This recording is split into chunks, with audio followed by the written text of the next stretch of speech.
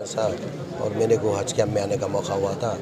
आज हज कैम्प के अंदर ट्रेनिंग कैंप चल रहा है, उस वजह से और इंतज़ाम भी थोड़ा कराने का था।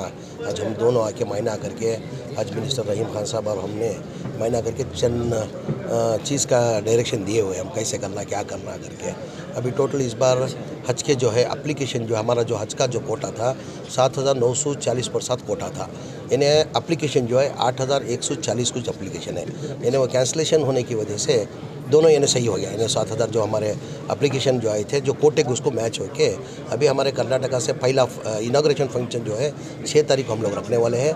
पहला फ़्लाइट जो है 7 तारीख को जाने वाली है। 7 तारीख से लेके 22 तारीख तक फ़्लाइट जाने वाले हैं। यानी डेली 3 फ़्लाइट्स यानी 150 सीट की कैपेसिटी के यानी डेली 450 हाजियान जाएंगे।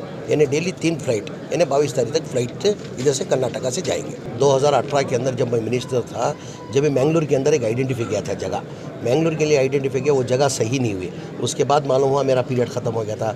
मेरी पीरियड ख़त्म होने के बाद हमारे चेयरमैन रऊफ साहब अभी बता रहे थे कि मैंगलोर के अंदर हमारे एमएलसी जो है पीएम फारूक साहब, जो जनता दल के एमएलसी जो है पीएम फारूक साहब, उन्होंने देकर जगह दी करके ऑलरेडी गुलबर्गा के अंदर जगह सैंक्शन हो चुकी थी और मैंगलोर के लिए 10 करोड़ रुपये में सैंक्शन कर दिया था। कंस्ट्रक्शन के लिए 10 करोड़ रुपये सैंक्शन करके अभी भी 10 करोड़ रुपये ऐसे ही पड़ा है। गुलबर्गा के लिए ऑलरेडी 10 जगह सैंक्शन हो गई थी, काम शुरू करना था, इतने में अपनी गवर्नमेंट चलेगी। अभी उधर ग्रैंड सैंक्शन करना है, कंस्ट्रक्शन के लिए पैसा सैंक्शन करना है, वो इंशाल्लाह हम करा देंगे।